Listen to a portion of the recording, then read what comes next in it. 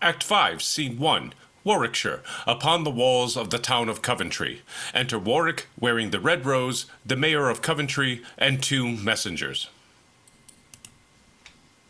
Where is the post that came from valiant Oxford? How far hence is thy lord, mine honest fellow? By this at Dunsmore, marching hitherward. How far off is our brother Montague? Where is the post that came from Montague? By this at Daintry, with a puissant troop. Say, Somerville, what is my loving son? And by thy guess, how nigh is Clarence now? At Southam I did leave him with his forces, and do expect him here some 2 hours hence. And Clarence? Then Clarence is at hand. I hear his drum. Oh, it is not here, it's not his, my lord. Here Southam lies. The drum your honour hears marches from Warwick. Who should that be? Be like unlooked for friends. Well, they are at hand, and you shall quickly know.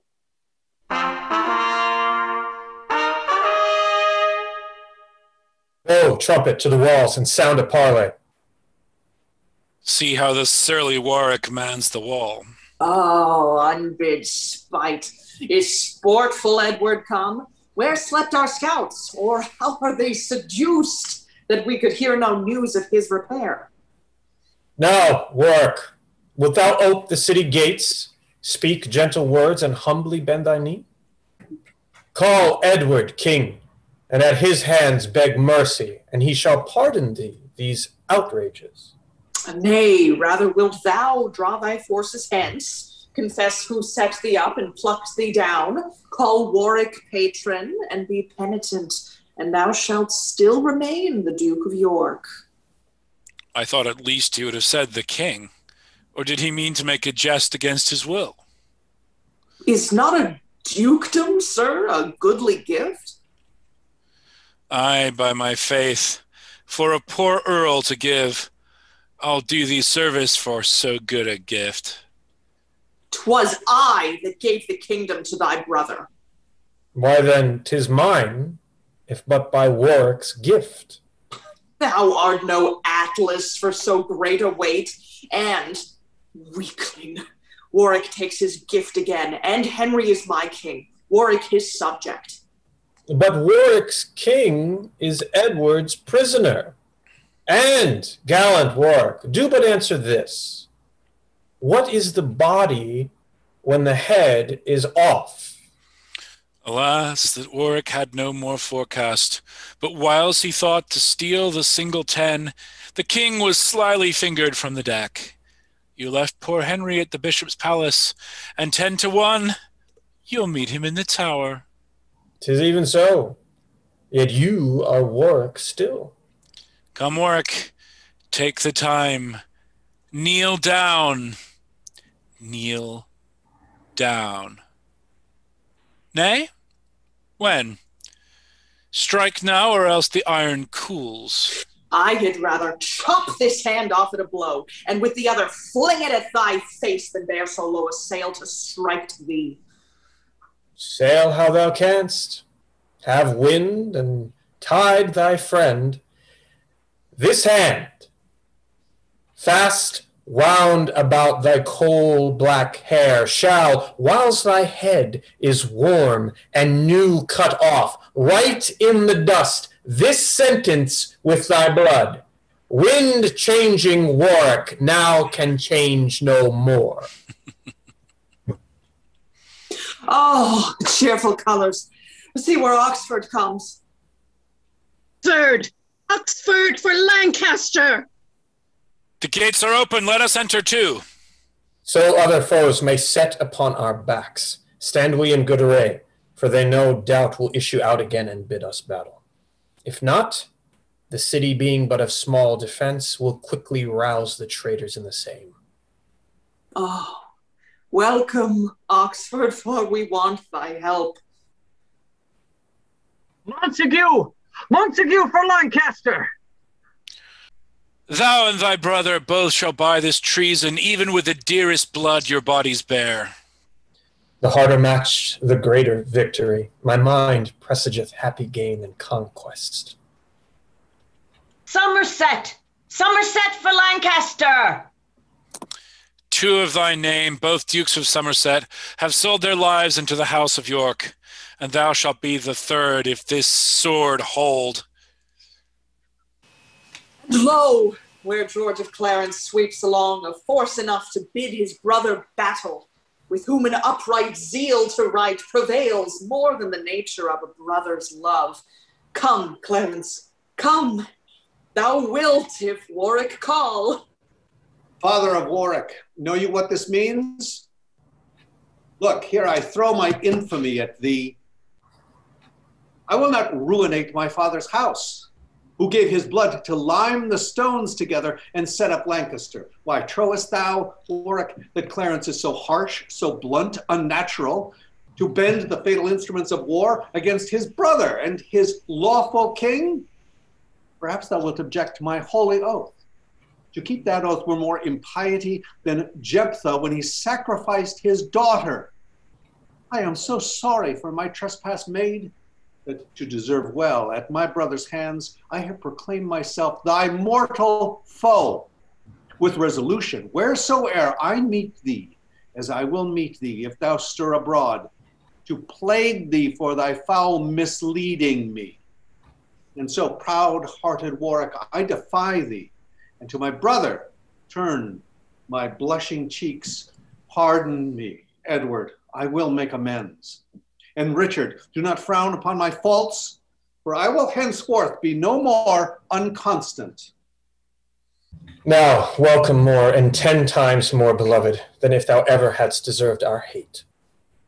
Welcome, good Clarence. This is brother-like. Oh, passing traitor, perjured and unjust. What, Warwick, wilt thou leave the town and fight? Or shall we beat the stones about thine ears? Alas, I am not cooped here for defense. I will away towards Barnet presently, and bid thee battle, Edward, if thou darest. Yes, Warwick, Edward dares, and leads the way. Lords, to the field! St. George and victory!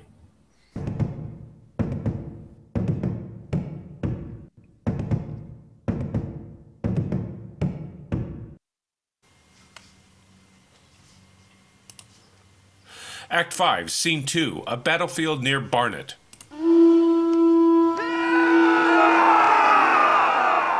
Enter King Edward wearing the white rose, bringing forth a wounded Warwick wearing the red rose. So lie thou there. Die thou, and die our fear, for Warwick was a bug that feared us all. Now, Montague, sit fast. I seek for thee, that Warwick's bones may keep thine company. Ah, who's nigh? Come to me, friend or foe, and tell me who is victor, York or Warwick? Why ask I that? My mangled body shows, my blood, my want of strength, my sick heart shows that I must yield my body to the earth, and by my fall, the conquest to my foe. Thus yields the cedar to the axe's edge, whose arms gave shelter to the princely eagle, under whose shade the ramping lion slept, whose top branch overpeered Jove's spreading tree and kept low shrubs from winter's powerful wind. These eyes, that now are dimmed with death's black veil, have been as piercing as the midday sun to search the secret treasons of the world. The wrinkles in my brows, now filled with blood, were likened oft to kingly sepulchres. For who lived king but I could dig his grave? And who durst smile when Warwick bent his brow? Lo, now my glory smeared in dust and blood. My parks, my walks, my manners that I had, even now forsake me. and all my lands is nothing left me but my body's length. Why, what is pomp, rule, reign, but earth and dust? And live we how we can, yet die we must. Warwick, Warwick, wert thou as we are, we might recover all our loss again. The Queen from France hath brought a puissant power. Even now we heard the news. Oh, couldst thou fly? Why then I would not fly. Ah, Montague, if thou be there, sweet brother, take my hand, and with thy lips keep in my soul a while. Thou lovest me not, for brother, if thou didst, thy tears would wash this cold, congealed blood that glues my lips and will not let me speak. Come quickly, Montague, or I am dead. Oh, Warwick, Montague hath breathed his last, and to the latest gasp cried out for Warwick, and said, commend me to my valiant brother. And more he would have said, and more he spoke, which sounded like a cannon in a vault that might not be distinguished. But at last I well might hear, delivered with a groan, oh, farewell, Warwick. Sweet rest his soul. Fly, lords, and save yourselves, for Warwick bids you all farewell. To meet in heaven. Away to meet the Queen's great power.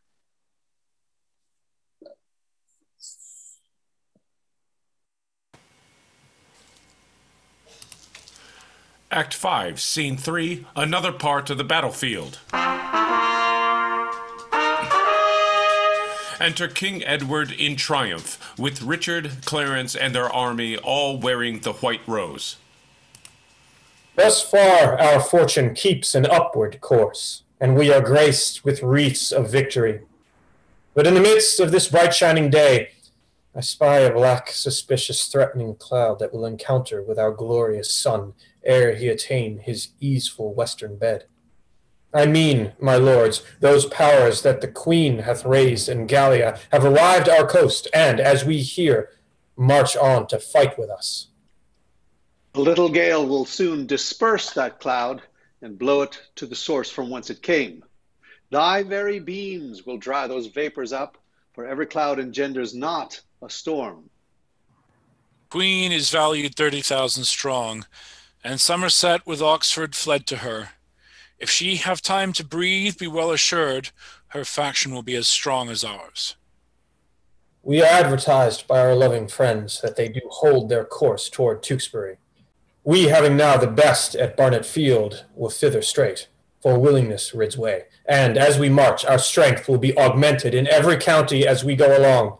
Strike up the drum, cry courage, and away!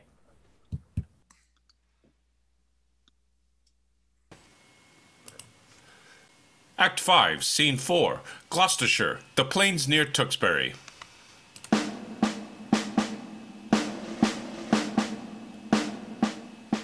Enter Queen Margaret, young Prince Edward, Somerset, Oxford, and their army, all wearing the red rose. Great lords, wise men ne'er sit and wail their loss, but cheerily seek how to redress their harms. What though the mast be blown overboard, the cable broke, the holding anchor lost, and half our soldiers swallowed in the flood? Yet lives our pilot still. Is it meet that he should leave the helm and like a fearful lad with tearful eyes add water to the sea and give more strength to that which hath too much? Whilst in his moan the ship splits on the rock, which industry and courage might be saved? Ah, what a shame! Ah, what a fault were this! Say Warwick was our anchor. What of that? And Montague our topmast, what of him? Our slaughtered friends, the tackles, what of these? Why, is not Oxford here another anchor? And Somerset, another goodly mast? The friends of France, our shrouds and tacklings? And though unskillful, why not Ned and I? For once allowed the skillful pilot's charge, we will not from the helm to sit and weep, but keep our course, though the rough winds say no, from rocks and shelves that threaten us with wrack, as good to chide the waves as speak them fair. And what is Edward but a ruthless sea? What Clarence but a quicksand of deceit? And Richard but a ragged fatal rock? All these the enemies to our poor bark? Say you can swim, alas, till but a while, tread on the sand. Why, there you quickly sink. Bestride the rock, the tide will wash you off, or else you famish. There's a threefold death. This speaks I, lords, to let you understand. If some of you of us would fly from us, that there's no hope for mercy with the brothers, more than with ruthless waves, with sand and rocks. Why, courage then! What cannot be avoided? 'Twere childish weakness to lament or fear. Methinks a woman of this valiant spirit should, if a coward heard her speak these words, infuse his breast with magnanimity, and make him naked foil a man at arms. I speak not this as doubting any here, for did I but suspect a fearful man, he should leave to go away betimes, lest in our need he might infect another, and make him of like spirit to himself. If any such be here, as God forbid, let him depart before we need his help. Women and children of so high a courage, and warriors faint? Why, for perpetual shame. O brave young prince, my famous grandfather doth live again in thee. Long mayst thou live to bear his image and renew his glories. And he that will not fight for such a hope, go home to bed, and like the owl by day, if he arise, be mocked and wondered at. Thanks, gentle Somerset. Sweet Oxford, thanks. And take his thanks that yet have nothing else. Prepare you, lords, for Edward is at hand, ready to fight. Therefore be resolute. I thought no less. It is his policy to haste us fast to find us unprovided. But he's deceived. We are in readiness. This cheers my heart to see your forwardness. Here pitch our battle. Hence we will not budge.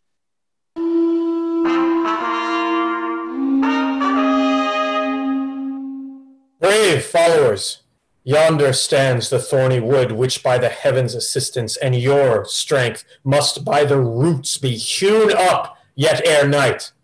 I need not add more fuel to your fire, for well I wot you blaze to burn them out. Give signal to the fight, and to it, lords! Lords, knights, and gentlemen, what I should say, my tears gainsay, for every word I speak, you see I drink the water of mine eye. Therefore no more of this. Henry, your sovereign, is prisoner to the foe, his state usurped, his realm a slaughterhouse, his subjects slain, his statutes cancelled, and his treasure spent. And yonder is the wolf that makes this spoil. You fight injustice. Then in God's name, lords, be valiant and give signal to the fight.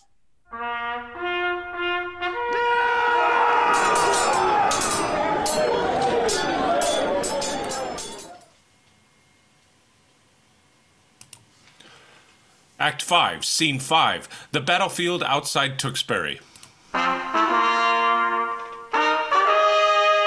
Enter King Edward, Richard, and Clarence wearing the white roses, and to them as prisoners under guard, Queen Margaret, Oxford, and Somerset wearing the red roses.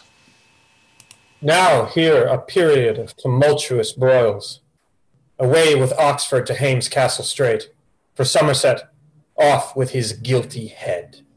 Go, bear them hence. I will not hear them speak. For my part, I'll not trouble thee with words. Nor I, but stoop with patience to my fortune. Part we sadly to this troublous world, to meet with joy in sweet Jerusalem. Is proclamation made that who finds Edward shall have a high reward, and he his life? It is. And lo, where youthful Edward comes. Bring forth the gallant, let us hear him speak. What, can so young a thorn begin to prick? Edward, what satisfaction canst thou make for bearing arms, for stirring up my subjects, and all the trouble thou hast turned me to? Speak like a subject, proud, ambitious York. Suppose that I am now my father's mouth. Resign thy chair, and where I stand, kneel thou, whilst I propose the self-same words to thee, which, traitor, thou wouldst have me answer to. Ah, had thy father had been so resolved. That you might still have worn the petticoats and ne'er have stolen the breech from Lancaster. Let Aesop's fable in winter's night, his currish riddles sorts not with this place. By heaven, brat, I'll plague you for that word. Ah, thou wast born to be a plague to men. For God's sake, take away this captive scold. Nay, take away this scolding crookback, rather. Peace, wilful boy, or I will charm your tongue. Untutored lad, thou art too malapert. I know my duty. You are all undutiful. Lascivious Edward, and thou perjured George, and thou misshapen Dick. I tell you all, I am your better. Traitors as you are, and thou usurpest my father's right and mine. Take that, the likeness of this railer here. Sprawlest thou? Take that to end thy agony. And there's for twitting me with perjury. Oh, kill me too! Marry and shall. Hold, Richard, hold, for we have done too much. Why should she live to fill the world with words? What, doth she swoon? Use means for her recovery. Clarence, excuse me to the king, my brother. I'll hence to London on a serious matter. Ere you come there, be sure to hear some news. What? What? The tower! The tower! Oh, Ned, sweet Ned, speak to thy mother, boy. Canst thou not speak? Oh, traitors, murderers! They that stabbed Caesar shed no blood at all, did not offend, nor were not worthy blame. If this foul deed were by to equal it, he was a man, this in respect, a child. And men that ne'er spent their fury on a child. What's worse than murderer? May I name it? No. No, my heart shall burst if I speak. And I will speak so that my heart may burst. Butchers and villains, bloody cannibals. Oh, sweet a plant have you untimely cropped. You have no children, butchers. If you had, the thought of them would have stirred up remorse. But if you ever chance to have a child, Look at his youth to have him so cut off. As death's men, you have rid this sweet young prince. Play with her. Go bear her hence, perforce. Nay, never bear me hence. Dispatch me here. Here, sheath my sword. I'll pardon thee for thy death. What wilt thou not? Then Clarence, do it thou. By heaven, I will not do thee so much ease. Good Clarence, do. Sweet Clarence, do thou do it. Didst thou not hear me swear I would not do it? Aye, but thou usest to forswear thyself. 'Twas sin before, but now 'tis charity. What wilt thou not? Where is that devil's butcher? Richard! Hard-favored Richard! Richard! Where art thou? Thou art not here! Murder is thy alms deed. Petitioners for blood, thou ne'er put'st back. Away, I say! I charge you bear her hence. So come to you and yours as to this prince. Where's Richard gone? To London, all in post, and, as I guess, to make a bloody supper in the Tower. He's sudden, if a thing comes in his head. Now march we hence. Discharge the common sort with pay and thanks. And let's away to London, and see our gentle queen how well she fares. But this I hope she hath a son for me.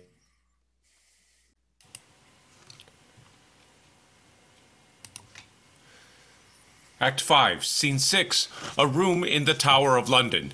Enter King Henry VI, wearing the red rose, and Richard of Gloucester, wearing the white rose, and a lieutenant of the Tower.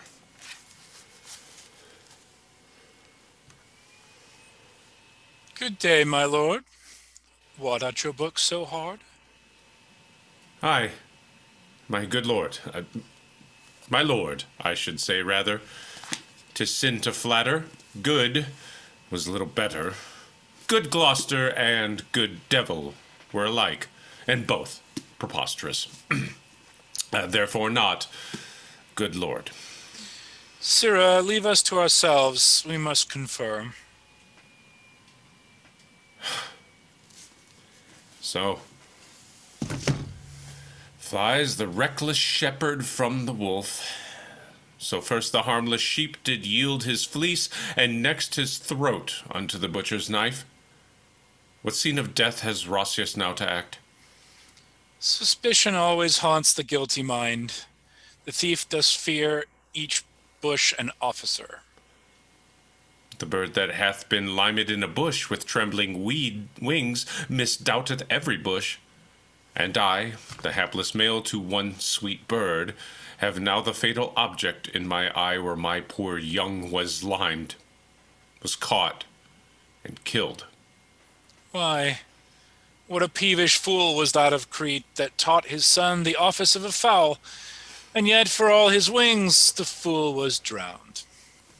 I, Daedalus, my poor boy Icarus, thy father, Minos, that denied our course, the sun that seared the wings of my sweet boy, thy brother Edward, and thyself the sea, whose envious gulf did swallow up his life. Kill me with thy weapon, not with words. My breast can better brook thy dagger's point than can my ears that tragic history. Wherefore dost thou come? Is't for my life? Think'st thou I am an executioner? A persecutor, I am sure thou art. If murdering innocents be executing, why then thou art an executioner. Thy son I killed for his presumption.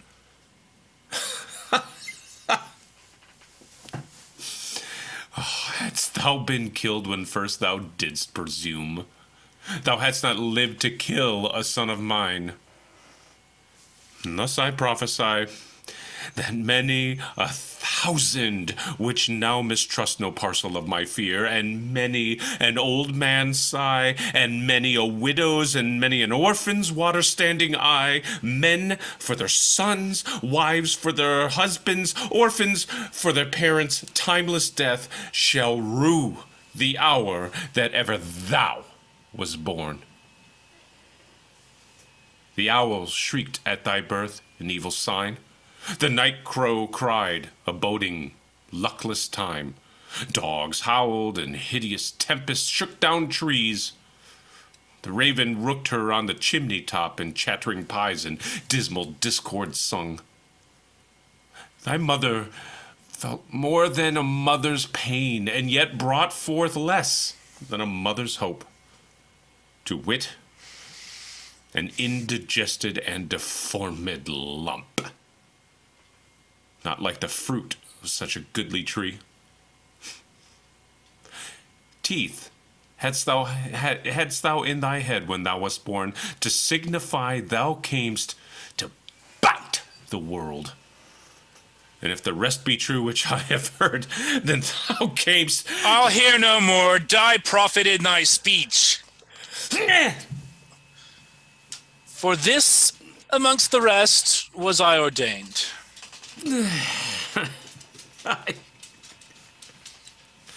And for much more slaughter after this.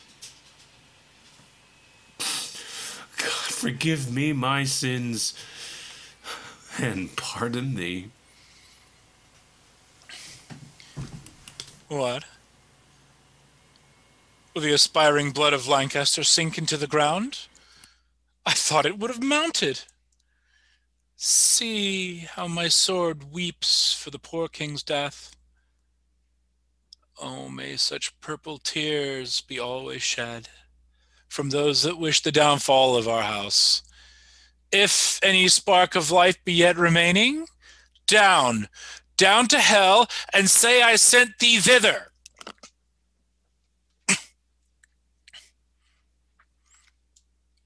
I that have neither pity, love, nor fear.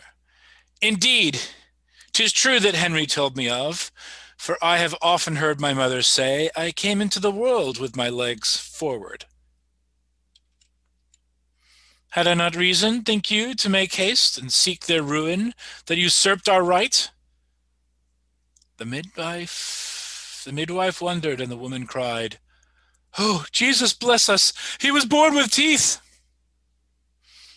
And so I was, which plainly signified that I should snarl and bite and play the dog. Then, since the heavens have shaped my body so, let hell make crooked my mind to answer it. I have no brother. I am like no brother. And this word love, which graybeards call divine, be resident in men like one another, and not in me. I am always alone. Clarence, beware. Thou keepst me from the light. But I will sort a pitchy day for thee, for I will buzz abroad such prophecies that Edward shall be fearful of his life, and then to purge his fear I'll be thy death. King Henry and the prince, his son, are gone. Clarence, thy turn is next, and then the rest, counting myself but bad till I be best. I'll throw thy body in another room, and triumph, Henry, in thy day of doom.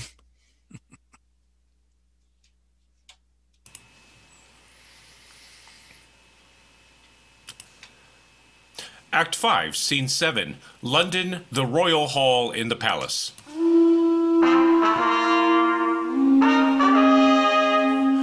Enter King Edward, Queen Elizabeth, Clarence, Richard of Gloucester, Hastings, and a nurse carrying the infant Prince Edward. Once more we sit in England's royal throne, repurchased with the blood of enemies. What valiant foemen, like to autumn's corn, have we mowed down in tops of all their pride? 3 dukes of Somerset, threefold renowned for hardy and undoubted champions. 2 Cliffords, as the father and the son, and 2 Northumberlands. 2 braver men ne'er spurred their coursers at the trumpet's sound. With them, the 2 brave bears, Warwick and Montague, that in their chains fettered the kingly lion and made the forest tremble when they roared. Thus have we swept suspicion from our seat and made our footstool of security. Come hither, Bess, and let me kiss my boy. Young Ned, for thee, thine uncles and myself have in our armors watched the winter's night, went all afoot in summer's scalding heat, that thou mightst repossess the crown in peace. And of our labors thou shalt reap the gain. I'll blast this harvest if your head were laid, for yet I am not looked on in the world. This shoulder was ordained so thick to heave, and heave it shall, some weight or break my back. Work thou the way, and that shalt execute. Clarence and Gloucester, love my lovely queen, and kiss your princely nephew, brothers both. The duty that I owe unto your majesty, I seal upon the lips of this sweet babe. Thanks, noble Clarence. Worthy brother, thanks. And that I love the tree from whence thou sprangst, witness the loving kiss, I give the fruit. To say the truth, so Judas kissed his master and cried, all hail, when as he meant all harm. Now am I seated as my soul delights, having my country's peace and brother's loves. What will your grace have done with Margaret? Regnier, her father, to the king of France, hath pawned the Sicils in Jerusalem, and hither have they sent it for her ransom. Away with her, and waft her hence to France. And now what rests but that we spend the time with stately triumphs, mirthful comic shows, such as befits the pleasure of the court? Sound drums and trumpets. Farewell, sour annoy, for here I hope begins our lasting joy.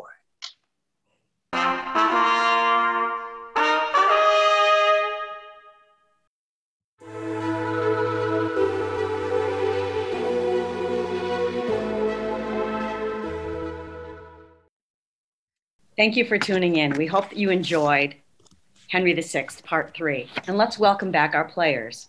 Jason Rennie, Chris Klein, Richard Conley, Taylor Marr, Christopher Carbo, Ron Dorn, Megan Wells, Dave Demke, Nima Rad, Mark Tracy, Emily Redmond Hall, Julie Grossman, Elizabeth Juvenal, Nancy Pasquale, Spencer Frederick, Hadley Hulka, and I'm Mary Carrick.